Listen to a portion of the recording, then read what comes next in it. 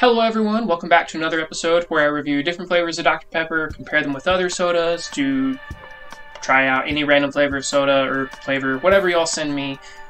Today I'm actually not going to be drinking anything, but I'm still reviewing something Dr. Pepper related. Yes, I'm going to be eating some Dr. Pepper cotton candy. Now, is it cotton candy that tastes like Dr. Pepper, or is it Dr. Pepper cotton candy? I don't know. I'll find out though. I'll go ahead and apologize in advance. I did not think about the sounds that this crinkly package is going to make this close to the microphone, because I don't really know how the whole microphone sound stuff works. But if it's good, let me know. If I need to tag this as ASMR or something, also let me know. So yeah, let's dive right in, open this up, and see how it tastes.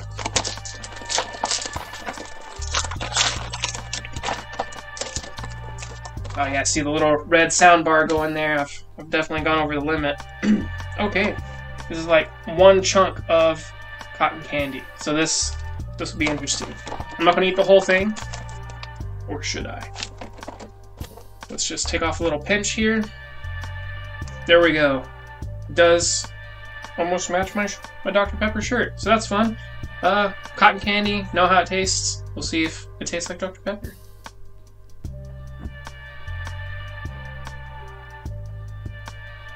In retrospect, I should have had a regular can of Dr. Pepper to drink alongside this, but yeah, it's Dr. Pepper cotton candy. Like, if you took a can of Dr. Pepper and, I guess, change it from a liquid to whatever substance you call cotton candy, it's not exactly a solid, but it is definitely Dr. Pepper.